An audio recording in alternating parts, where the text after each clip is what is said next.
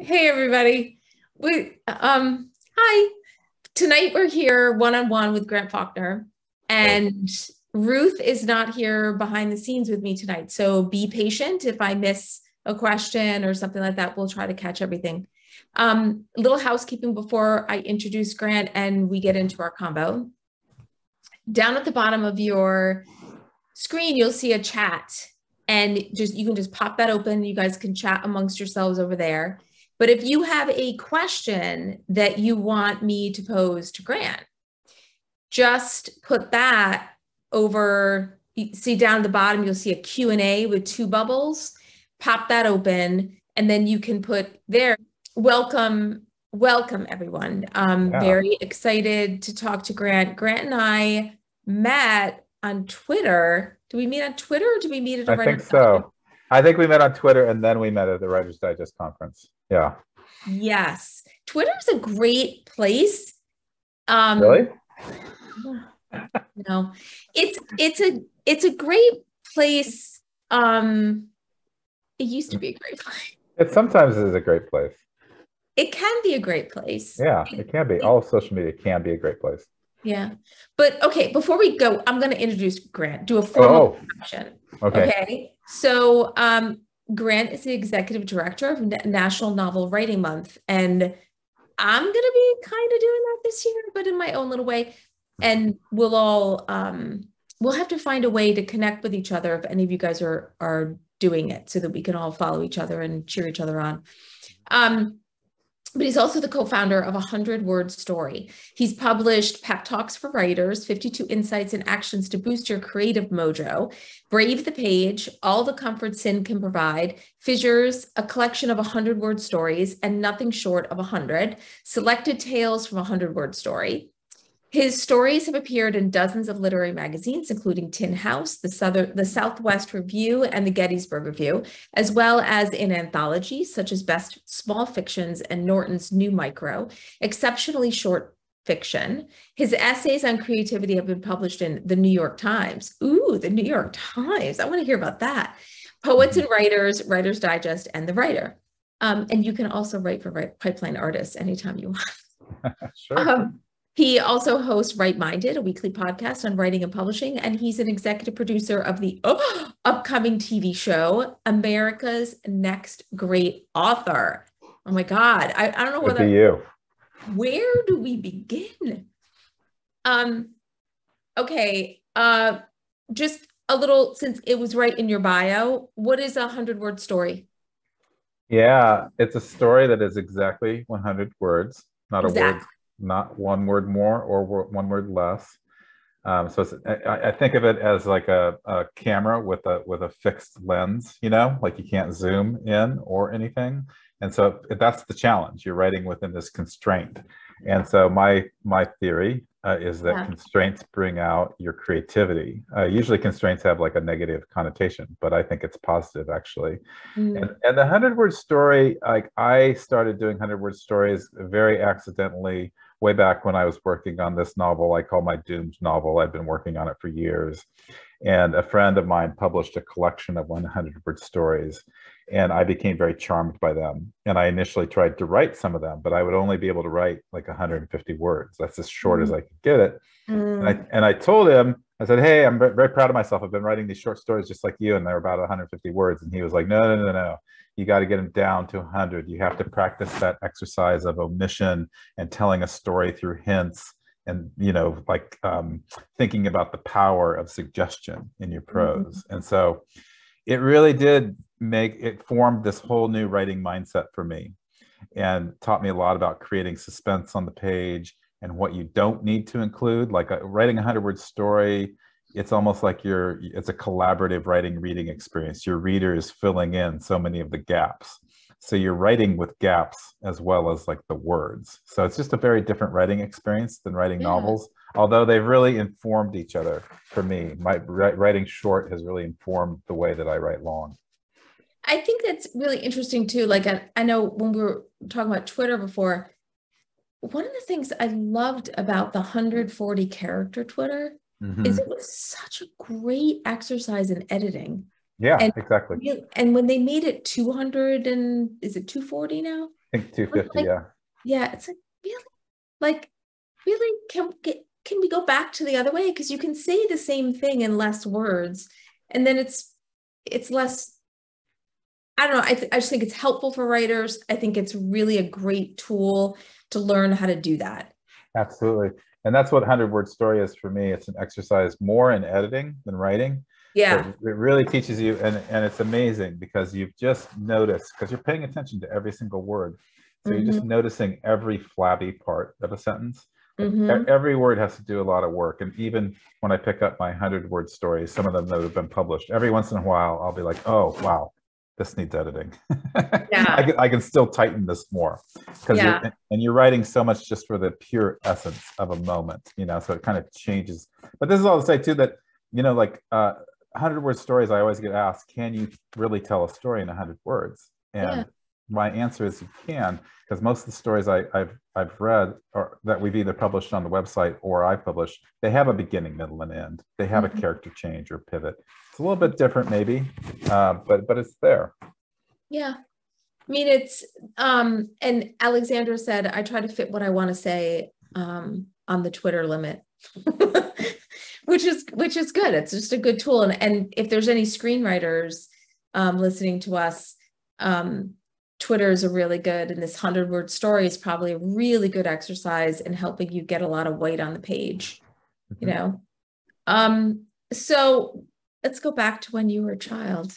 Is this a therapy session? Yes. Open therapy relax. Session. It's a therapy session with wine. Oh. Wow, that's a big mug of wine.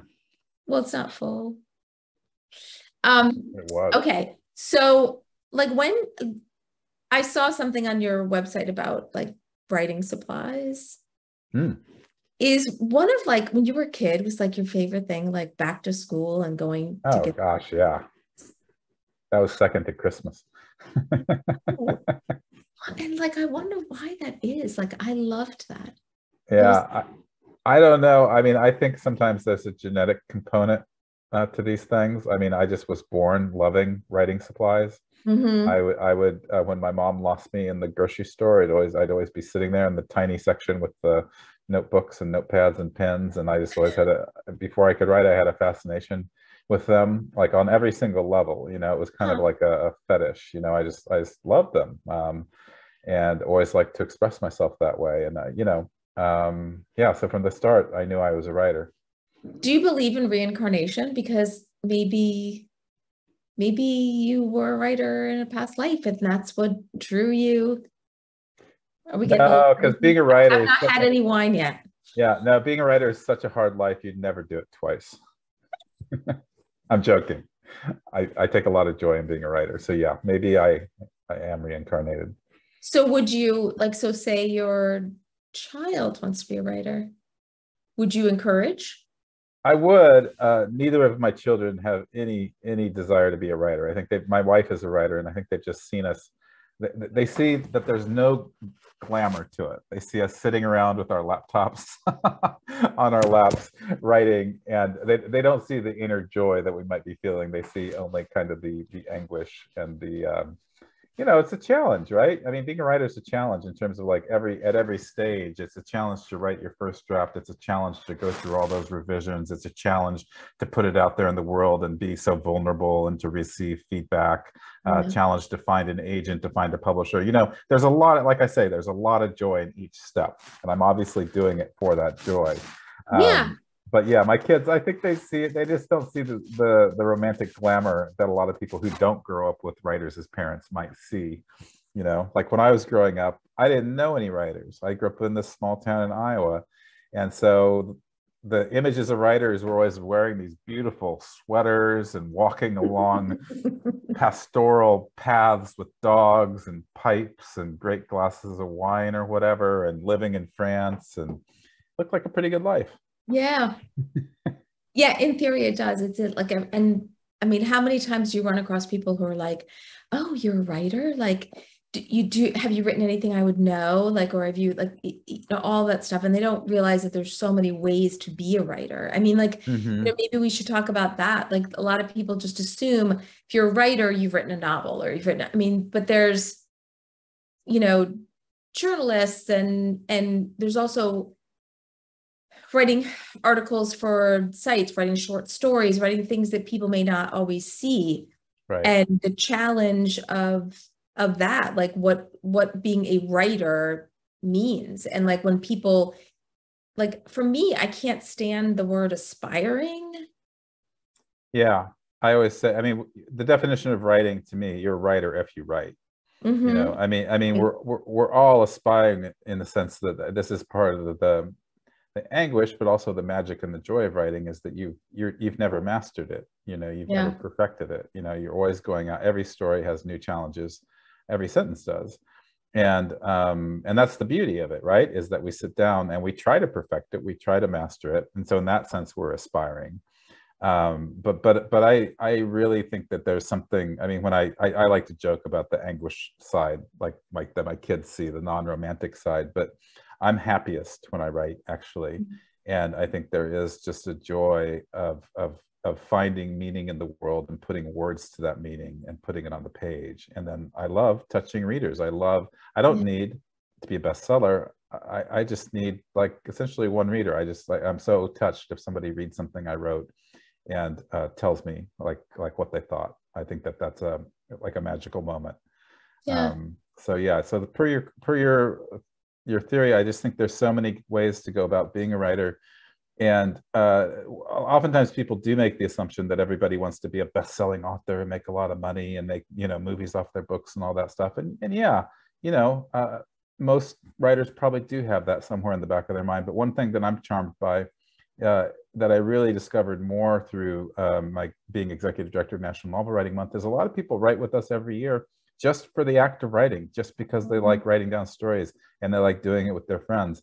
And I think that's so special to have, you know, because that's what we do as children, right? Think about those first stories you wrote. You don't really think about publishing those and making money off of them and turning them into products. You're just writing for the joy of storytelling. And I think we all need to remember that joy, no matter where we are in our writing life.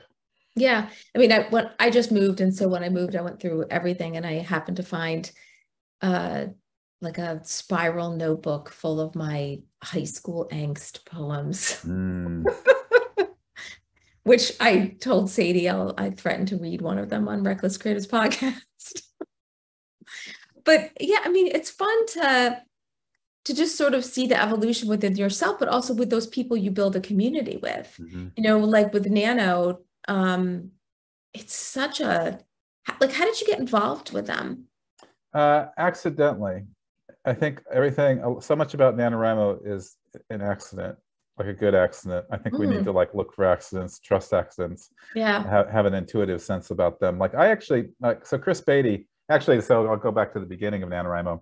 It was founded in 1999 by Chris Beatty, although he didn't found anything. He just wanted to write a novel with his friends. That's the accident part. Then it turned into NaNoWriMo. But anyway, so he joined 20 of his friends to write a novel in 1999. I think my good friend Jake wrote with Chris either in the year 2000 or 2001. But anyway, I was recently probably 8 years out from getting my MFA at that point. And when I heard my friend Jake say, "Oh, we're all writing a novel in a month," I was like, that's not the right way to write a novel. I was like, whatever. I was very, I guess, judgmental, skeptical. Yeah. And then years later, you know, I kind of felt like my creative process was in a rut. And I had this question. I was like, do we determine our creative process or does it kind of just find us and we do it, you know? So I really wanted to question it. And I wrote in a kind of what I call precious, ponderous, slow style. And so I decided, like, let's see what it's like to write something fast, you know, to write with abandon. And I did NaNoWriMo, and I thought it was such an interesting creative experiment. And it led me down many creative paths that I wouldn't have gone down ordinarily. But then the way I got involved was actually totally different. I was working for the National Writing Project, which is a nonprofit dedicated to helping teachers teach writing better. And I'd been there for a number of years, and I wanted to deepen my nonprofit kind of management and leadership experience. And Chris Beatty was an acquaintance. And I just sent him an email one day and I was like, hey, do you know of any boards in the East Bay arts organizations that need board members? And he was like, hey, why don't we talk? And I had no idea that he would want to talk to me about joining his board. And when I joined the board, he said, by the way, I'm stepping down, and thought I should apply. And I had no intention of being a nonprofit executive director, but he's a very persuasive guy, and he convinced me to apply. I got the job, and that was about 10 years ago. So, yeah. Well, so, you're very good at it, and very warm and welcoming and helpful for writers. You know, that has to bring you a lot of satisfaction. Thank you. You know, it does. I mean, I feel like I encounter so many people who say I'm not a creative type, or I'm not a writer, or I'm not a storyteller. And so I think, like, for me, NaNoWriMo exists to help enliven that creative energy and help people believe in themselves as creators and storytellers. And so I always say, you know, there's that Picasso quote, which I'm probably going to mangle, that every child is born an artist, but the challenge is to remain an artist once you're an adult. And what obviously happens is we got caught up so much in the ambitions, the aspirations of life, all the practical things in life, that most people let creativity slide off of their to-do lists. And so NaNoWriMo is like just 1 month of the year, 30 days, where you get to say, I'm a creator, I'm a storyteller, I'm going to make it a priority for a month. And that's what I think its beauty is. And so hopefully you can keep it on your to-do list.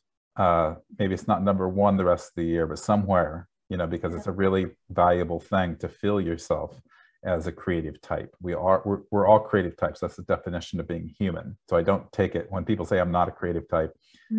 I hate hearing that. And yeah, so that's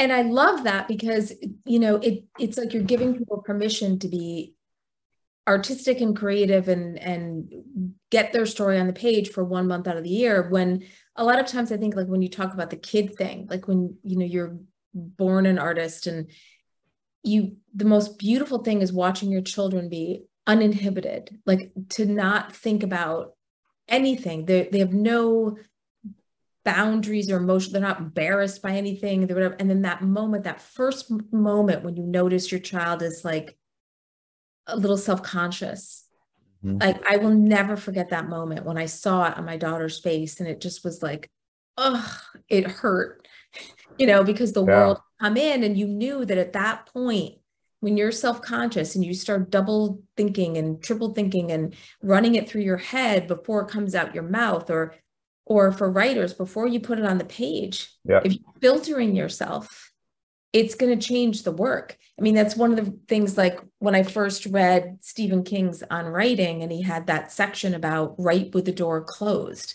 Don't think about anyone reading your work. And when I talked to Matt about, you know, at Pipeline, about like what makes a really good story, what makes one of those great scripts, or the books that we, you know, judge for Book Pipeline, what makes it stand out? And it's always a good concept and writing with passion, like, you know, they really love what they're writing about, and it shows on the page, and where they go to those places that you never expected. But if you're filtering yourself and self-conscious and whatnot, it's not going to happen. And that, for me, is the beauty of Nano, because if you're focusing on the goal of 1,666 words, whatever words a day, 1,500 words a day. I feel like the beauty is you're focusing on the goal. So you're not so much thinking about what I'm writing always. You're getting the words out. So it's more of a stream of consciousness, and you're just putting it all, I don't want to say vomiting, but, you know, like all on the page. And then you can look at it afterwards, and you might be like, okay, there's a lot of this that's crap and I'm not going to use, and this is what rewriting is for. But I don't think I ever would have thought of this. Yeah. You know, this plot point, this character. Those are the gems I found that first year that I did it. It was a creative process that led me to new places. And I think when you said that, Matt, the best writing is writing that shows passion, I absolutely agree. I think that the more a writer can be vulnerable on the page, you know, we connect to people who make themselves vulnerable. We connect to writing that makes them, you know, on the page that is vulnerable. I think that that's more important than any craft lesson, actually, is to find that honesty and to let yourself be open. And so NaNoWriMo, you know, in some ways there's two basic principles. It's like banish your inner critic, all those naysaying voices and write with abandon.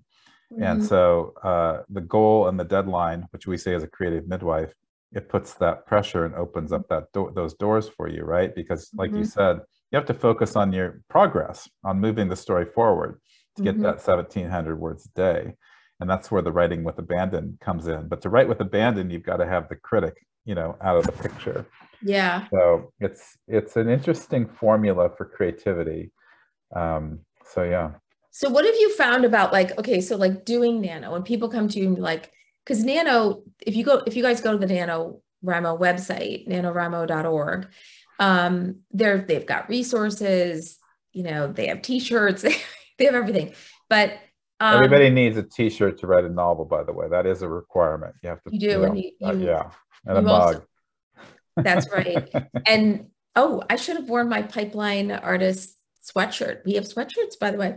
But people get hung up on, what do I need to do to prepare for Nano? And some people, I know I've talked to some writers who are like, well, I didn't do any preparing. I don't have an outline, so I can't do it.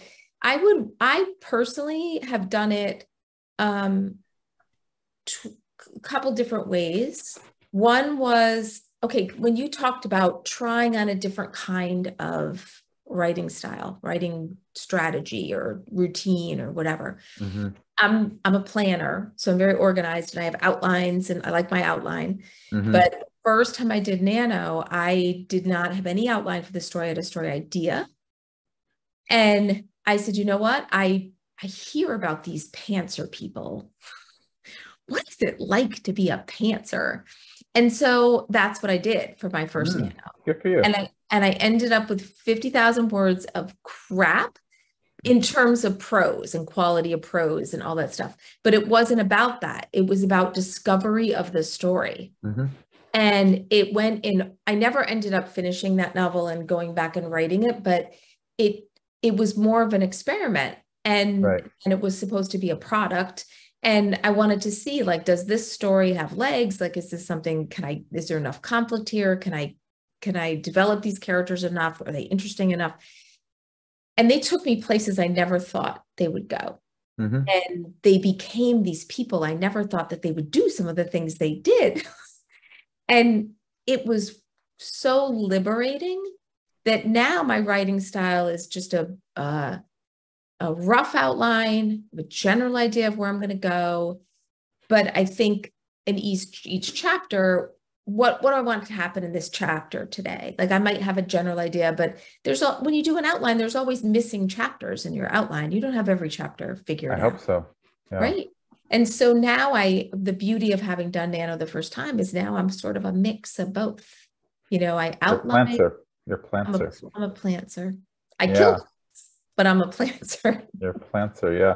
I liked several things you said there. One was that the draft is a process of discovery, and I increasingly like to think of that first draft or rough draft. For me, I call it the discovery draft, the exploratory draft, and I think that's just a really, for me, a great way to view it, because and it could be a planning draft too. A lot of people, I just talked to somebody on my podcast today, Andrea Bartz, who writes thrillers, but she doesn't outline the thriller ahead of time. She writes an exploratory draft in NaNoWriMo, and then she outlines afterwards. The other thing I liked about what you said was that when you did that first Nano, you were just testing an idea. And I always say, what a effective way to test an idea, to just spend 30 days with it. And for me, I do that too. And part of the test is do I love this novel enough to keep writing it? Because to write a novel and finish a novel, it can sometimes take years. Yeah. So I want to assess the idea. It's a good idea, but I also want to assess my own passion for writing it, and my own, because part of that discovery draft, I always say it's best to write for the question, or to write for the answers to the questions. And I'm like you, I'm a plantser, and I don't want to diminish anyone's creative process, because I think I know outliners who write these big behemoth outlines, and they are also joyful as they're writing their NaNoWriMo draft. But for me, outlines, if they get to be too meticulous and too voluminous, they kind of corner me. I feel like I've already determined the story before I write the story, and I want to write, for those surprises that you mentioned. So I think it's like, and like you, I think like that's the beauty of NaNoWriMo is that you can try and outline one year, and then try pantsing it the next year, and just kind of feel how each one of those creative processes works for you. Because, you know, I don't think that you have to decide on one and then wear the Team Plantser sweatshirt. You know, like I think I like to sell those, because maybe you should. We should, yeah. Okay, we will. You know, I think like there are different moments in a novel where you might want to just be like, okay, I'm going to pants today. I'm going to write really fast. You know, I'm going to write 500 words in the next 10 minutes. And then there are other days where you're like, I'm going to write, I really want to poke around in this paragraph for about an hour. You know, I really want to, you know, tweak it. Yeah. So, you know, which I think is great. I think that's I think what I love about it. And the other thing about Nano is, if a lot of our listeners today are on Twitter, if you follow the hashtag NaNoWriMo, and then I always do that with a hashtag writing sprints. And so I'll call out a writing sprint and I'll tag NaNoWriMo, and then you'll get other people writing with you. And then it's not just, for me, Nano isn't just about, you know, a concentrated month of developing a habit of writing every day. It's in discovering your story and testing an idea and all that kind of stuff. It's also about building a community. Absolutely. And can you talk a little bit about that NaNoWriMo community and you know, what that's been like for you and the impact it's had on you personally, and also just for writers in general? Yeah, it's a fascinating thing, because like, you know, when you mentioned that we met on Twitter, that's part of the NaNoWriMo community. I've met so many people on social media, and, you know, whatever, I've never met them in person, most of them, but we're in contact and supporting each other's writing in different ways. But NaNoWriMo, you know, I'll just tell a little bit about the story of its genesis. You know, Chris Beatty basically woke up one day and said, hey, I want to write a novel, because I love reading novels. Looked over at his bookshelf, you know, picked up a very slim volume, said, hey, that's about 50,000 words or so, you know, like The Great Gatsby. You can do that in 30 days if you write 1,677 words a day. And then he invited 20 of his friends to join him. And so from the very beginning, NaNoWriMo was a community event. And most writing organizations don't focus on that community, especially back in 1999. And so what happened when Chris's 20 friends, they would meet in a coffee shop after work, you know, and if somebody didn't show up, they might get a phone call and say, hey, you're still writing your novel. So that community was also had an accountability framework to it, right? But then they also made writing fun. They did like writing games. So they might challenge each other, like, you know, whoever can write the most in the next 5 minutes or 10 minutes will get a latte. And so, you know, they would have a game. And so it would be kind of competitive, a friendly competition. And then, you know, you'd get your latte as a prize. And then the next game might be, you can't go to the bathroom until you've written 1,000 words. And this is like the number one most motivational writing technique in the world, especially after you've had a lot of liquids and caffeine. And you had that latte. Yeah, you had that latte. So anyway, they made it fun and they brought people together. And, you know, I've read all these psychological studies about how people are more creative when they are just with other people. They don't even have to be talking to them. And so NaNoWriMo, you know, we're founded on that, and we have 1,000 volunteers. We call them municipal liaisons. They are literally around the world. They, in their communities, they organize events just like the one I described. They'll get 10 or 20 people in a cafe. They'll give people writing prompts and writing sprints, or just quiet writing time, whatever it is, it's writing together. And so you're building your network and your community of writers through NaNoWriMo, through that shared experience. And then we work with about 1,000 libraries through our Come Write In program, and they do the same thing. They build these writing communities in libraries. And, you know, it started out that most of that happened in the NaNoWriMo season in October and November, but now most of those volunteers do it year round. Yeah. And then that's just the in-person events. So like you said, on hashtag NaNoWriMo is trending on a lot of social media platforms in the month of November. And there's just so many ways to connect to people online. On our website, we have really vibrant, active forums as well. Yes, you do. And the other thing that's really cool about the website is, I guess you guys could put something in the Q&A, like how many of you do Nano? We do have a Q&A here. Yeah, we do. We do have, we'll go over there, but the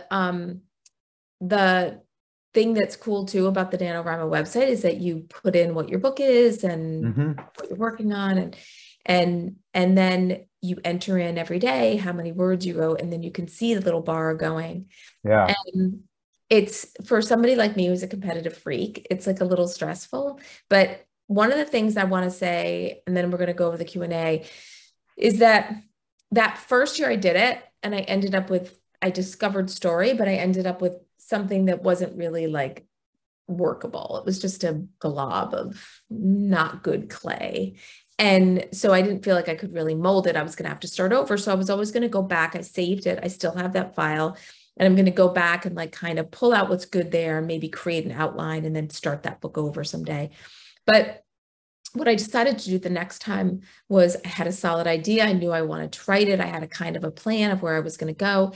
And I decided I was going to focus on making a goal of, instead of 50,000 words, just making a goal of, I just want however many words, hopefully maybe 20,000, that are good words that I can then continue after Nano is done and keep going to get to that goal. And I gave myself permission to not focus on the 50,000, but to focus on the practice and discipline of sitting and doing it every day.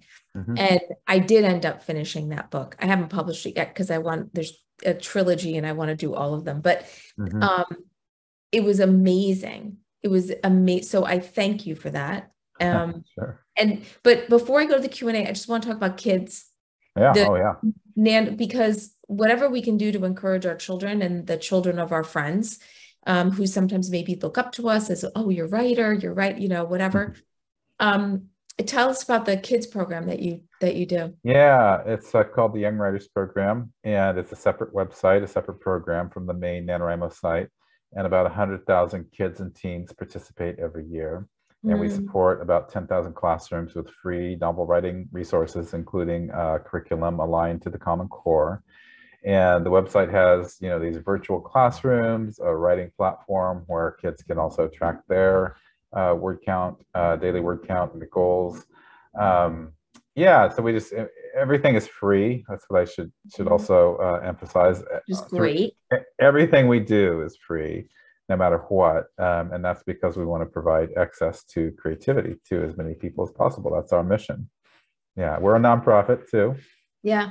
So donate to NaNoWriMo. That's why I plugged the t-shirt earlier and the mug. And we do love donations because it helps us do good in the world. You know what I've learned is, like, people like to invest in businesses and get a return on their investment. Not a lot of people like to give. I mean, we're very blessed because our participants, we run on the $25 donations that our participants give us, but we get nothing from the publishing industry, despite forming a pipeline of books that goes straight to them that they make a lot of money off of. It's unfortunate.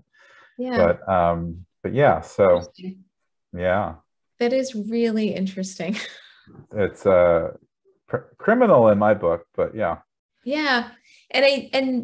I still have so many questions for you, but I also want to make sure that the people who are spending their time with us tonight get to ask some questions. So Lee had asked a question quite a while ago.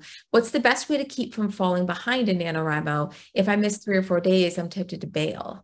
Yeah, that's something we face a lot. And, in a course of a month, it is hard to write every day. And so most people will miss a day or two. And it's easy that once you fall behind in your word count, to then be like, I can't catch up. And I hate to hear the stories of people dropping out, especially when they drop out after only 3 or 4 days. And so I think there are a lot of different ways to go about it. But I would say kind of recalibrate your goal. If you can't hit 50,000 words, don't let that be something that pushes you out of writing. Set a goal of 40,000 words or 30,000, whatever it is, whatever you need to do to write, because the main premise of this event is to write. And there's so many things you get out of that writing experience, even if you don't hit 50,000 words, that I just think you should keep showing up to write. And, we've heard amazing stories. Sometimes people get second, third, fourth wins. Sometimes, they think they're going to lose and they will write 5,000 or 10,000 words on a Saturday when they're really inspired. So who knows, you might regain that momentum and catch up. But I've had so many people actually come up to me and kind of hang their head and apologize for only writing 10,000 words in a month. And I'm like, only 10,000 words, if you do that every month of the year, that's 120,000 words in a year. That's practically 2 novels. So just be proud of what you're writing. And I think that'll give you the juice to keep going. Yeah. And also, like what I did for that Nano, that the second time I did it, I only wrote on the weekends, because I apologize if you guys can hear my dog in the background, but because the weekends, it was just unrealistic for me to do it Monday through Friday with my job. So I just said, you know what, I'm just going to do it on the weekends. And then it was so liberating, because it was not stressful. It was, this is my time. This is my time to write. I don't have to worry about emails or anything that I'm doing for work. And so just don't beat yourself up. Exactly. You know what? I mean, part of NaNoWriMo is having confidence in your story and telling yourself that your story matters. And that's just such a more joyful way to write, just try to be proud of what you write, and try to, convince yourself that it matters and have confidence. So, yeah. Do you get writer's block? No, I actually don't believe in writer's block. And here's why. I have scientific evidence, in case you don't believe me. So I've done hundreds, maybe thousands of word sprints with groups. And basically a word sprint is I'll give a prompt and I'll say, write as much as you can for 5 minutes. And all these thousands of people I've dealt with, I haven't had one not be able to write. And so I think the only thing we need is like an invitation to write, like that prompt, and open up the doors just a crack. And there are words and stories in our brain just ready to come out. We don't even have to think about them, plan them, outline, they just happen. And so I don't believe, I believe you can tell yourself you have writer's block. I believe that you can be fatigued or anxious and just not feel like writing. I think like if you have legitimate trauma or depression, that's an entirely different thing. But I think that if you really want to write, you could give yourself a prompt and 5 minutes and words would come out. Yeah, I think it's more, from my experience, I think writer's block is more just procrastination. Yeah, I mean, writer's block is like procrastination is fear generally, right? And so I think writer's block has like elements of fear. There's emotional components to it that we convince ourselves that those emotions, we follow those emotions instead of figuring out techniques to get around them. Yeah. Well, even like how you said in the beginning, when you were talking about the first time you tried Nano, you wanted to explore because something wasn't working in the routine that you had. And so that's not necessarily a block. It's just a kind of a wall or stumble or just a slog, and so you tried something different. So I would recommend to those people who feel blocked, who feel like they can't get past that, to just try something different, Yeah, exactly. Whether writing a different time of the day or going out for a walk. Like sometimes I come up with the best story ideas when I'm not sitting in front of the laptop. Yeah. Trust being away from the laptop. Yeah. Go out and live. Living's good. It's okay to go a few months without writing. I mean, like, it's okay. Like, go live your life. Stop. Don't force it. I feel like when you're forcing it, that's when you end up getting blocked, because it's like you're all tangled up. Live. There you go. Someone had said, based on a comment that you said earlier, life is never mastered. So isn't writing kind of like life? Absolutely. Yeah. I think mastery is more of an idea than a reality. But I think writing is one of those activities that's so challenging that you can't even imagine mastering it. I think like when you were talking about, the first recognition that you would see in a child of their self-consciousness, that what they wrote, or drew or whatever, didn't measure up. And that happens around 4th grade for a lot of people. And it's because before 4th grade, it has to do with the developmental quality of your brain. Kids will draw trees and cars and the sky and whatever, and they will think it matches pretty perfectly. But by 4th grade, they start to scrutinize it and say, hey, that car doesn't really look like a real car, Yeah. And so their inner critic will start to develop at that age. And then there's plenty of societal forces that keep nourishing that inner critic in different ways. And so, yeah, go ahead. One of the things that I did in my old house, in my office, I put up, for this exact reason, I framed and put up pictures that my kids had painted when they were in second grade. And to remind myself, always create with that kind of freedom. Yeah. And I still have them. We moved into a smaller house, so I don't have room to, but I'm hanging them up in I'm going to find a place to put them. I can't fit them in my office, but I'm going to find a place to put them. It's a good reminder. Okay, so Chelsea wants to know, how does one get on this America's Next Great Author show?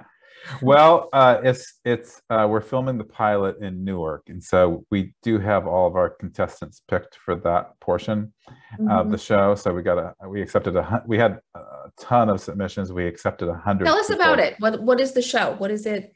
So we're just shooting the pilot, and then once we have the pilot, we will hopefully get funding from a network, and it will be a real show where Chelsea can audition to be on the show. So it's basically, the shorthand for it is it's American Idol, but for writers. That's Act 1. So Act 1, people get up on stage and they pitch their novel. They have 1 minute to pitch their novel, and then we're going to go to 6 American cities, and we'll choose 1 contestant from each city. And that's the American Idol, but for writers part. Act 2, see, I tell everything like the storytelling. I'm trying to get beginning, middle, and end. And so Act 2 is essentially the contestants are all going to live in this hopefully very glamorous house and write together for, guess how many days? 30 days. They're going to write their novel, 50,000 words in 30 days. And so it's going to be kind of like the real world, but for writers. And it's like Hollywood Week. Yeah. It's like American Idol's Hollywood Week. Yeah. It's brutal. Yeah. So people will be living together and writing together, and there'll be a lot of drama there and a lot of educational opportunities. And we're going to have like a lot of celebrity guest authors and judges who will, both give instruction and pep talks and all that sort of thing. And then the end goal is that everybody will publish their novel. I love this. So then, wow, this is amazing. Like, I would watch this all day. I still watch American Idol. So I didn't know if it was going to be like, it's kind of like it's also almost like Project Greenlight meets American Idol. Yep. Yeah. They're different reality shows that are kind of part of this or influence it. Yeah. That's really cool. But the whole premise of it too, though, is that we want it to be an educational experience. We want to get a very diverse group of writers, writing together. We want these writers to essentially be role models for everybody. So, like, I'm thinking of the NaNoWriMo principle. Like, let's all write together. I would love if this show can air during November, that we can get essentially America as a country writing novels together, because I want people really cool. Yeah, I want people's stories to be told and put out there in the world. Yeah. Yeah. I mean, that sounds really fascinating. I love this idea. Okay. So keep us posted on how that goes. And we'll have to have you back.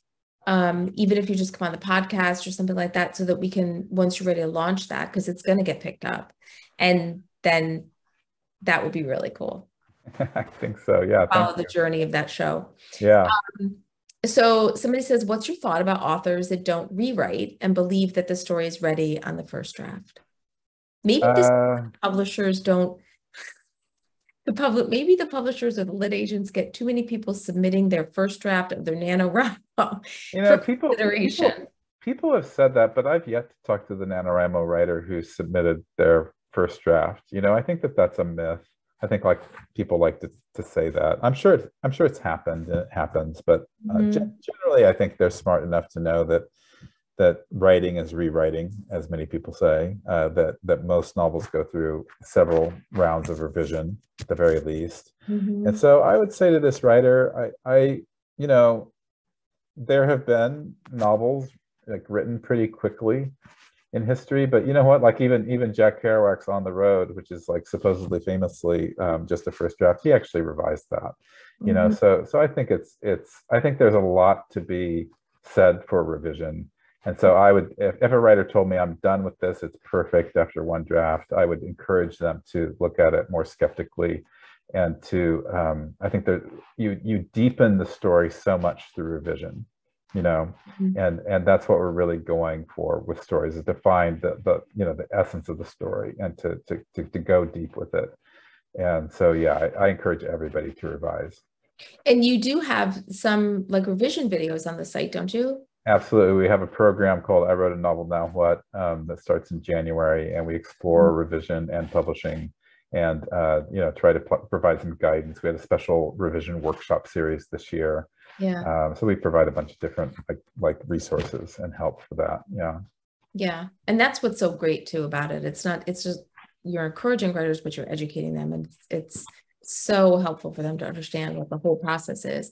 And then somebody was talking about outlining, wanted to know if you outlined, and we kind of touched on that a little bit, but like, do you have any kind of a method that you use when you outline, when you do that broad stroke? Yeah, I outline, you know, like I think when I started out, I was more on the pantsing side of things, and I consider myself more of a plantser now. I've experimented with outlines in the past, but I like to essentially spend the month of October kind of daydreaming and writing notes and finding my story and my characters especially. And I like to, and actually somewhere in the month of October towards NaNoWriMo, I will actually read Save the Cat for Novelists that Jessica Brody wrote. And I like it because I read it as a brainstorming exercise because it makes me think about my novel. And I also read novels that are similar to the one that I'm writing as a way to kind of prime myself. And so I come up with an outline. It's not a rigid outline, and it doesn't go deep. It just provides me like direction. I find them best if I have a clear sense of direction. But again, I'm writing for the mystery of the story. I'm writing for discovery. I'm writing to find answers to the questions. And so that's just where I need to be as a writer. And so, you know, I might set up a spine of the novel. I might set up in my software, like whatever, 10, 20 chapters. I might do some character background work, stuff like that, and think about some scenes. But really, it is discovery. I like to keep that discovery very prominent. What software do you use to write? Do you use Scrivener? Or I actually do use Scrivener for novels, yeah, but I use Word a lot for shorter stories. Yeah. Yeah. Scrivener is very intimidating, but it's really, there's a lot of videos out there on how to use it. And then somebody asked, love that site. I think they're talking about NaNoWriMo. Would love to be a leader at an upcoming NaNoWriMo. Do you have those in-person session, or is everything online? Not everything's online. You can volunteer to be municipal liaisons or apply to be. And so that application process will open up next year. So I think it opens up around May. So yeah, so this year is not a possibility, but you could actually go and sign up for your region and get to know your municipal liaison, because municipal liaisons, sometimes there's not just one for a region, they're co-municipal liaisons as well, or people that just help out the volunteer. And so I think like the more you're engaged in your NaNoWriMo writing community, then, you know, you'll be kind of train yourself in terms of how to do that. Yeah, that's a great idea. Chelsea asked, as the nano guy, are you a pantser? He's a planter. We just talked about your process, I guess. And then we already talked about the show. So we're good on that one. Somebody wants to join in this year. So that's good. Trying to siphon through this because the chat. How long does it take for you to finish your first draft? Meaning beyond NaNoWriMo? Beyond because a first draft of a full novel is more than 50,000 words. So after Nano, do you take a break? Do you walk away for a little bit, or do you just keep plowing through to get that first draft done? I think it depends on my life circumstances and all the projects I'm working on. And if the NaNoWriMo project has become my primary project, generally we advise people to step away from your draft for a while. I would say if you've only written 50,000 words and it's a 75,000 word novel, keep going if you can. But then once you've written that rough draft, I really think that taking some time off, a month or so, whatever you need, because I just feel like you need to refresh yourself. At least I do. And you come back to it with a more objective eye.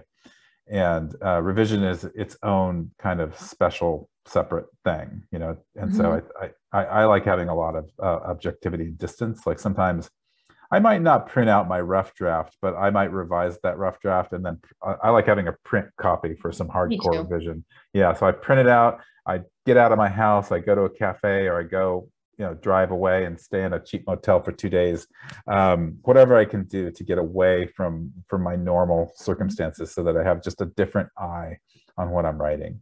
And I might end up doing more revision. I always do more revisions than I think I will.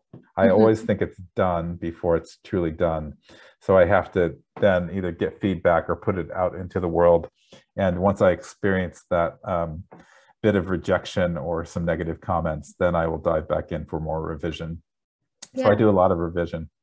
There's like I was thinking about writing retreats the other day for some reason, and really I mean, you can create your own writing retreat. Yes. Time, like you did, for a lot less money, and yes, and just really the beauty, all that it is removing yourself from your regular routine in life. Exactly. And putting yourself someplace fresh where you're not distracted by life. I'm a big fan of the mini writing retreat, like I mentioned, the like a long weekend writing retreat, or just a weekend.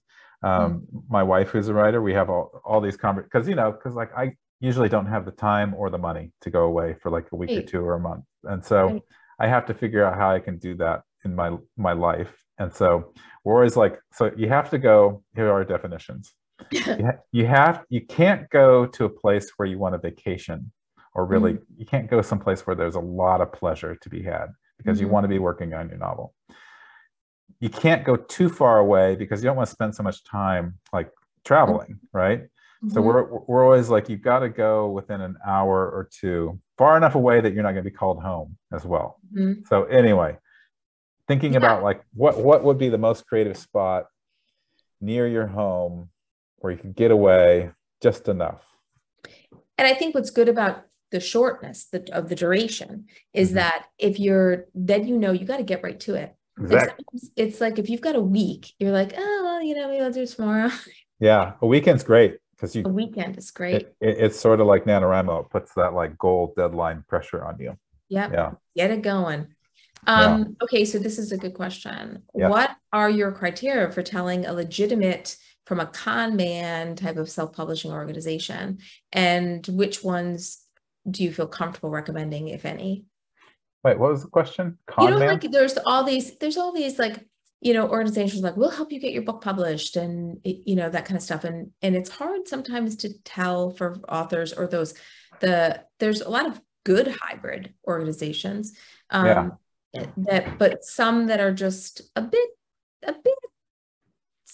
like you feel like they're a con man. Like, how do you know? I think, yeah, it's a really good question, because I think the unfortunate part about the publishing world is there are some very predatory businesses out there. And I usually go straight to this website, Writer Beware, and just see if I think Victoria Strauss is the name of the woman who runs it, but she basically, her whole mission in life is to uncover scams and to investigate whether something was legit or not. So I see if she's written about it, and that's my go-to my go-to place, really, because she's covered a lot of things, a lot of issues.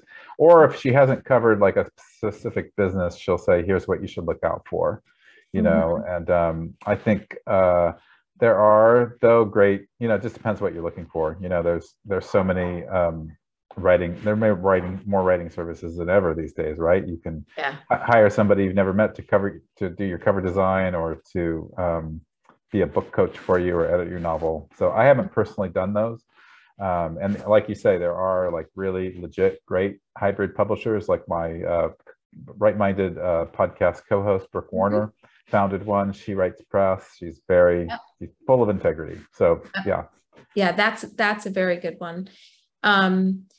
Okay, so somebody was asking this little logistical stuff. If they already have about 6,000 words written, like, is it okay for them to jump into Nano? Well, the NaNoWriMo purists would say no. The NaNoWriMo purists would say it's best to start with an entirely new project and start entirely from scratch. And I do think that there's a great deal of like fun and creative challenge in doing that. I guess I'm not a purist in much in life. I think the main thing I want people to do is to show up to write, and to write in a way that's meaningful for them. And so I'd say, sure, show up with 6,000 words and just have the goal of 30 days and 50,000 words and see if you can do it. Yeah. Okay. And I agree with that. I think just, jump in, because any progress you're making is good. Yeah. I never want to. Yeah. Yeah. Any suggestions on gathering the motivation to write scenes that you're avoiding? That's interesting. I mean, when people are blocked in the NaNoWriMo novel, when they reach a scene that they don't want to write or they're having trouble with, I always say, go ahead and skip scenes, skip to later in the novel, write something you really want to write. And that in turn not only helps you keep your novel progressing, but I hope it gives you creative fuel and juice to go back and write that scene that you're avoiding or having a tough time with. I like to think of a lot of ways to create momentum in your writing. So I guess you need to, although, ask yourself, like, what is it about that scene you don't want to write? Like, is it a triggering scene? Is it a personal scene, a personal memory that's like, you know what I mean? That's kind of traumatic. So I don't know exactly how to answer this, but maybe don't even write it as a scene. Maybe do what you were saying earlier, like don't sit in front of your laptop, take a walk, take a notebook with you, stop in a cafe, just do some free writing about the scene. I mean, what I find sometimes is that all you need is a paragraph, and that paragraph is the door opener. You just need to create a little momentum. One sentence usually leads to two sentences, and one paragraph usually leads to two paragraphs. So maybe it's just a matter of finding a way to start it. Or write the scene as a 100-word story. You could do that too. Yeah.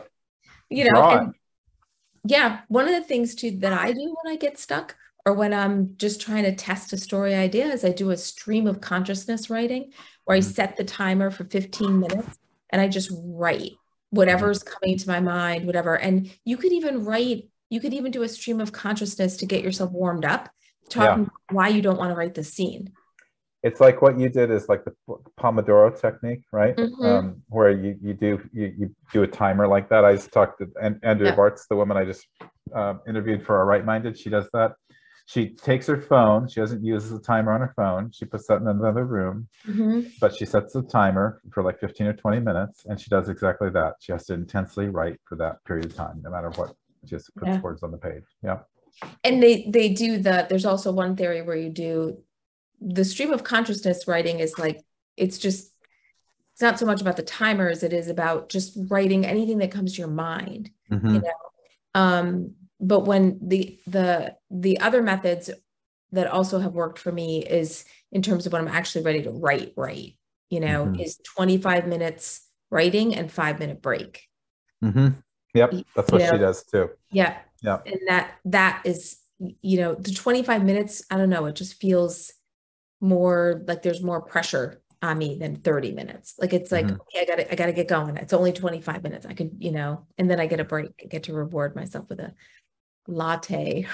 There you go. Or the bathroom. There you go. Do the latte, then do the bathroom technique. Yeah. Somebody was asking if anybody's given any thought to National Novel Revision Month. Yeah, I mean, that's essentially what we do with I Wrote a Novel, Now What? But I would like to eventually kind of formalize that and have a revision month. So that is in the NaNoWriMo plan. So what do you do to stay motivated for yourself personally? I've never worried about that, I guess. I am just kind of naturally motivated. I hate to say it, but I've got more writing projects than I'll ever get to in my life already, and I come up with story ideas all the time. And my biggest frustration in life is that I don't have more time to write them. So yeah, I don't know how to answer that, just because I don't struggle with that. Yeah. So, but go ahead. No, go ahead, keep going. No, I was just kind of rambling, but I mean, we all have different motivational levels for different activities, right? And so I guess it's a matter of like just deciding what place you want writing to have in your life, you know? And if you want it to have a very primary place, you know, even think of it like an athlete. What does an athlete have to do to show up and be good? You know, if it has that kind of primary place. And I mean, if you're not that motivated to do it, you know, maybe having a primary place, and maybe it needs to have a more secondary place. It's not like you have to get rid of it in your life. Plenty of people, and that's why I mentioned that we have plenty of people who participate in NaNoWriMo, and they only write a novel once a year. They don't write the rest of the year. They just like writing a novel with their friends once a year. So it's kind of like knitting. You don't have to professionalize you can do art for art's sake, you know. So I guess it's just like, what do you want out of this activity? And then the motivation will probably follow. Does it help that your wife is a writer? It probably does, you know, like we never misunderstand each other when it comes to writing. You know, we know that we each want more time. Obviously we know the struggles on many different levels. We've been together forever. So I don't know what it would be like to be married to somebody who's not a writer, you know, like, I don't know what those conversations would be like. Yeah. I can't. Yeah. Well, I can tell you, but we won't go into that. Somebody was asking if you ever recommend, like, would you recommend purchasing Kirkus reviews? Like if you're self-published author. Oh yeah, well, I've heard that that's a pretty standard practice, but I'm not the greatest person to ask for advice for things like that, because I haven't really gone through the whole life cycle of an indie book that I've self-published. But yeah, I know there's a challenge about getting reviews for self-published books. I know people who have gotten those Kirkus reviews, and they do charge for them. So, but we do have a symposium that Karen Richardson taught about all the basics of self-publishing. Really, really good in depth. You can find it on the symposium site if you look on the tab under publishing. And she went into some deep dives. She's awesome. I'll have to introduce you to her in real life. Somebody wanted to know if there can be somebody from Canada. Like, I'm not sure. I'm thinking they're talking about perhaps a leader or liaison kind of person. Yeah, well, NaNoWriMo is National Novel Writing Month is global. It's really International Novel Writing Month. We have generally people from like 200 countries each year, right? We've had people on all 7 continents, right? And yes, you can be also a leader from one of these other countries. The 1,000 volunteers that I mentioned, they are global as well. So, yeah. Yeah. And then somebody asked again about I think it was probably the same person. Just wanted to make sure we heard the answer about the con man, which your writer beware site is a great idea. Chelsea asked what Scrivener is. Scrivener is not free, but it's cheap. It's really, really very inexpensive software. It's a very robust writing software that almost does too much. Like I almost feel like there should be a Scrivener Lite, you know? Yeah, it does do a lot. You don't need to, but you know, like I know maybe 10% of it. I use only and I was talking to the founder of Scrivener the other day, and he was fine with that. He was like, you don't need to know. I mean, most of the software we use in life, we really don't know all that it does. We just use what's good for us. But yeah, Scrivener's, I would guide people to the NaNoWriMo site. And if you go under writers resources, you'll see special offers. And we have a bunch of sponsors there who offer discounts on their products and services. And there are a bunch of writing softwares or writing platforms, and they're really cool. They do a lot of cool stuff, including Scrivener. And Scrivener was actually developed by a NaNoWriMo writer way back in like 2005. A bunch of writing software has been developed by NaNoWriMo writers who have been dissatisfied with like Word for one. And so it's pretty cool though, because to have a software developed by a writer, you know, it just has a different kind of texture to it. And you can customize a lot of it, and you make these little chapters that all become part of the book. So you can, and I would definitely look into it. Go on YouTube to look at videos about just Google, put in Scrivener how to and YouTube and just get a feel for it. But it's very affordable software and does a lot of stuff. I don't know where I saw it. Somebody, I think I've passed it or lost it. Somebody talked about writing sprints. They want to jump into writing sprints on Twitter. You can follow me at Jeanne VB and then just tweet me and be like, hey, I want to do writing sprints with you. And I'll create a list and we can all join in and do writing sprints together. Yeah. Always tag me whenever you want to do a sprint. I'm happy to jump in. You can also, I want you to do with Jeanne, but also there's at NaNoWriMo'S on Twitter. Oh, yeah. Yeah, and so we've got, during November, they're happening 24 hours a day. And so all those volunteers around the world, they volunteer and do Twitter shifts. So you can do it online that way as well. And when we do the recording of this, I'll try to include as many of these resources that we're talking about, and but definitely the Nano site and where you get the software and for the teens, for the kids, and all that stuff. Cool. So you guys can get it all in the recording email. Let's see, we're kind of running out of time here, Grant. Uh-oh. I know.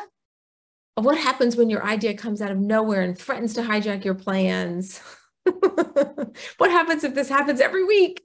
Yeah, good question. Yeah, I always say to write the novel that's calling you. I think if you're getting a bunch of ideas that are hijacking your plans, focus on that word hijack. I think I mean, if we're always chasing new ideas, and new ideas always seem better than the idea you're working on, by the way. So they're very seductive, but they quickly become an old idea when another new idea comes around. And so I think you need to question yourself. Like, if you want to finish one of those ideas and really finish the novel, then it's going to take a lot of discipline. It's going to take also a lot of ideas that just seem better, like there will be moments in writing your novel, even if it's just NaNoWriMo for 30 days, where you'll hate your novel idea. You'll totally lose faith in it. You'll hit a wall, but that's usually temporary. You will find a way. It really is like romance in some ways. It's like you're going to go through your low periods, but that's the way to kind of deepen the love, to experience struggle together. Yeah. Now my dog's getting antsy. Well, my dog's sitting next to me too. But we'll let you go. We'll just try to wrap this up. But somebody was talking about, how do you keep yourself, like, do you edit as you're going along with the first draft, or do you try to just get through the whole thing before you go back? Yeah, people have different, I mean, the kind of old school NaNoWriMo philosophy is to always focus on progress, never stop to delete a word, never stop to edit. I actually sometimes like to edit in order to get momentum. I need to have things like a little bit tidy. So if I've got plenty of time, I actually like to edit a little bit, but not to get stuck in editing. You can get stuck in it and keep trying to make things perfect. And like when I one of my writing methods when I was early on, when I was a writer, like I would just work on that first chapter until it was absolutely perfect before I could move on. And what happens is that inevitably in your second or third draft, that first chapter gets cut. Joyce Kilroy said, you don't know the first word of your novel until you've written the last word of it, or the last sentence. And so I think there's really something about that discovery draft, finding your story, and then you go back and revise. But if you're doing too much revision, you know what I mean? It's kind of an ineffective writing method, really. Yeah, like in the book I'm working on now, like in the beginning, people put so much, and it's important. That first sentence, that first paragraph, super important. So when you're sitting there and you don't even know your story yet, how are you going to know your first paragraph? I literally put something like, "This will be a great paragraph," and then I went on, I started writing. Just like I'll go back to that, and I actually learned that from Douglas Blackman, who's a Pulitzer Prize winning author, and he said to me, even with writing articles, because he used to be a senior national correspondent for the Wall Street Journal, and he used to say, I never write that first, I worry, I will know what my first paragraph is of my article once I'm done writing the article, and I'll come back and I'll know how I should frame it. Because you're still discovering what you're going to say about whatever it is you're writing. So absolutely. Yeah, so don't get hung up on that. I often will be like, write something brilliant here. Or if there's that scene that you don't want to write, write like, this is what I want to happen in that scene. Yeah. So you've got like a placeholder for it, and Good then advice. keep going. I think that's great advice. Yeah. Somebody said, what about the book 7 Drafts? It scares the bleep, bleep, bleep out of me that it might take me that long to write my memoir. Could it be less? I don't think there's any rule of how many drafts something takes you. Not at all. No, I think it's, and even the question of what is done, how do you know it's done? It's such a personal, you have to give a personal answer to that. So yeah, I would revise it until it meets your standards. And writing a memoir has, I don't know if the person wants to publish the memoir or if it's just for themselves or for family.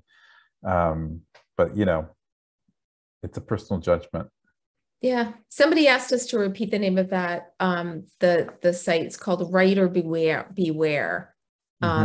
So, and we'll put that in the email too, so that you've got that. See, scrolling through, a lot of great comments. Thank you, thank you, thank you. You're great, blah, blah, blah. Aww, you, nice. meaning you, Grant.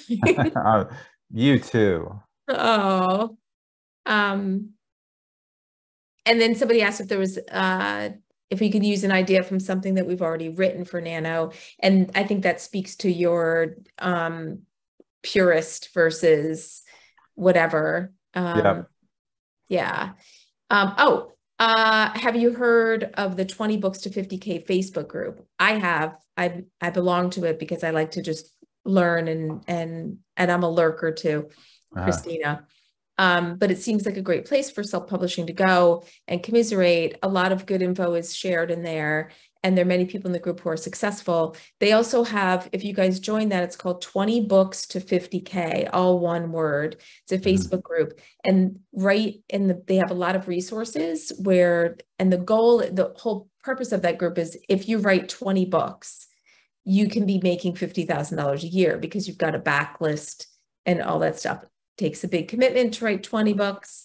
And no one has talked about necessarily the quality of those 20 books, but I would recommend to anybody self-publishing to still get a good editor, because you want to rise above a lot of noise in self-publishing. But that's a very good site. The people on there, the Facebook group, the people on there are super, super helpful. Let's see. Somebody said that her husband, that she and her husband are both filmmakers and writers, so our conversations are pretty interesting and weird. I bet. Okay. Yeah. Yeah, my husband's not a writer, but he's a very good idea man, and so we'll brainstorm stuff sometimes, which is helpful. Do you have any suggestions for obtaining a literary agent? That is a tough thing to do, actually. I think there are a bunch of different ways you can go about it. I mean, I do a lot of research about it to start, more than what I can tell you here. It's really about that query letter. It's really about the quality of your writing. It's really about being relentless, because you'll likely get a lot of rejections. It's hard, I think. There's so many different types of literary agents, and some of them have a full client list. They might represent your favorite author, but they might have a full client list. So I always say, especially for beginning novelists, don't necessarily try to go for those big name agents. Look for ones who are even junior agents just beginning out, because they're going to put a lot more energy. They're looking for clients, put a lot more energy into your book. But I think don't be bashful. Ask anybody who has an agent if they will do an introduction. I think the more kind of like personal interactions you can have with agents. I mean, I'm a little bit. Sometimes I don't like to send people to writing conferences, because they could be very expensive. But if there's a way for you to kind of talk with agents and have some direct contact with them, I think that can be good too, to establish some sort of rapport. But it's unfortunately, like New York publishing, that's where most of the agents are. It's a very kind of closed society in some ways, I have to say. and it can be hard to penetrate it. So that's when I said that you have to be relentless. You really do have to be relentless, and you have to do your research. So it takes a lot of work generally. Some people luck out. Some people will like have an agent, like the third agent who reads their query letter, will take them on. But that's a rare story, actually. But also, I think I got a couple thoughts about the agent thing, if I may. Yeah. I actually worked the Pitch Slam room for Writer's Digest conference this last year, and I love pitching. I am obsessed with pitching. And screenwriting taught me the whole art of pitch. And I did a whole free symposium about that, like how to work a speed pitching event. But like you said, going to, and there are other conferences that have agents present and an opportunity to pitch them.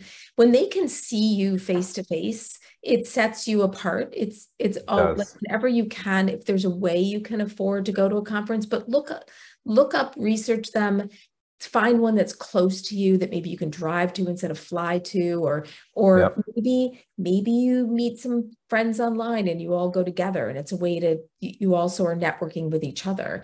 But with pitching agents, it's really like when there's ways that you can find out what they're looking for. There's a website, manuscript wish list, where you can go on and see exactly what they're looking for. Follow them on Twitter, because it gives you an idea of what their personality is like. And they also will say on Twitter, sometimes right in their bio, I'm open for querying, or I'm closed for querying right now. You can get a lot of great information just about, or if you have submitted a query, then they might be like, okay, I'm backlogged, I'm about 3 months behind, hang in there, everybody. Like, it gives you a little bit more insight into them. And also whether, remember you're choosing a partner for your team, and you may be so focused on getting an agent that you're not focused on getting the right agent. So the first agent that says, I want to represent you, and you're like, oh my God, an agent wants to represent me. And then you realize you just stepped in like a hot mess situation. Not because the agent's a bad person, just because they might not be the right person for you. It just like you said before, very much like dating. I mean, and it's okay to break up with your agent and to do it professionally, so there's no hard feelings. And it might be, like, it's all okay. It might take you 3 tries before you get the agent that's the right one for you. Totally. And, I mean, in terms of like 3 agents that you're going through, and it can take you 85 pitches to get easily. So put the number high. Yep. Right. And it doesn't mean that you aren't desirable or that your work isn't desirable. It's just finding the right person. And I always say, do you want it done right, or do you want it done right now? And that is triple true with agents, or in screenwriting with managers. You want the right person representing you. So be patient, just like you wouldn't want to marry the first guy who asked you. And like for the research level too, like I would go to like Publishers Marketplace. Right. If you research it, there'll be a bunch of sites like this, but Publishers Marketplace, you can see all the deals that have been made, what books have sold, for how much, who represented them. And then, like you were saying, like if you can't go to writers' conferences, there are actually a lot of like pitch events on Twitter and stuff. And I can't name them off the top of my head, but there's a big one that just actually folded. Right. Yeah, unfortunately. But anyway, there are a lot of different ways to go about it. And so I would research those different ways and try your hand at them. Yeah. Yep. Somebody asked how you find junior agents. Their Writer's Digest is a really great, I don't work for them anymore, but I used to work for them. Wonderful, wonderful resource. They've been around for 100 years. So they have, I know they used to have a column out where they would, I love that column. Introduce a new agent. And but you can just search literary agents or meet the agent. I can't remember what they used to call it.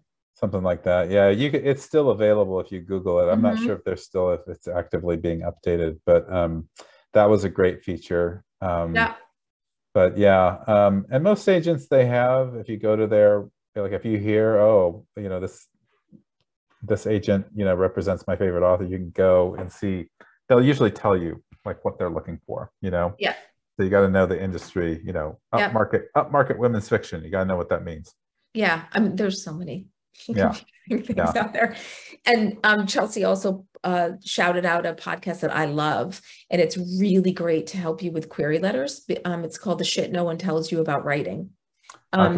Really good podcast. And they have 2 agents on, and they analyze, I think 3 query letters or something. And then they go into, and then she goes into whatever her discussion is or topic is for the podcast. But that's how they start every podcast. It's really good. There's a great agent newsletter, and I'm looking it up right now. Anyway, it's on Substack. I think it's written by, I think it's called Books and Agents. Okay. Kate McKean, something like that. Anyway, she kind of talks about agenting issues every week. It's a good one. It's free too. Yeah, which is great. Let's see. Poets and Writers. Chelsea also said Poets and Writers is a great website. Manuscript wish list. And we're going to have a panel soon, a symposium panel with agents. And then I'd love to have another panel with editors, so we can like crawl into them. We did that with screenwriting, and that they will be free. And we did that with screenwriting manager and agent. And it's just great to get that, you know, opportunity to ask them questions too. Yeah. So I think we're good. We're good?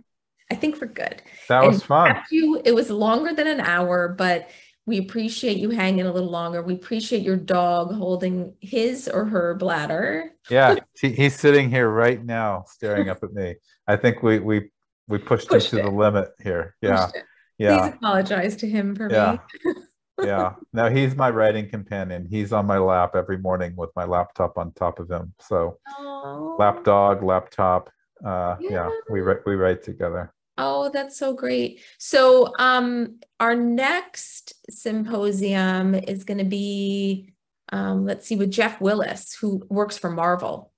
And he's going to be talking about business basics for creatives. And that's on the 11th of this month.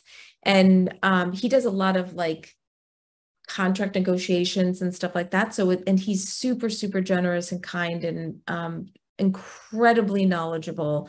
I did a very long interview of him, a short one for Writer's Digest print magazine, but one for that ended up getting published on scriptmag.com. Great guy, super generous. So we like to have those kinds of people who just love helping other writers.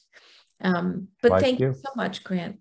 And thank you. We really, really appreciate it. And if you need a judge for your show, I'd love I'd love to, or just watch. I want to just be there on set and just like watch, because I'm like an American Idol freak. I love that show. And I love watching people go after and achieve their dreams. Yeah, it's a show based on positivity. We're not going to practice all the negativity that a lot of reality shows have. So which is awesome. Okay. Everyone do NaNoWriMo. Go to the NaNoWriMo site. Sign up right now. Get ready to write. You can do it.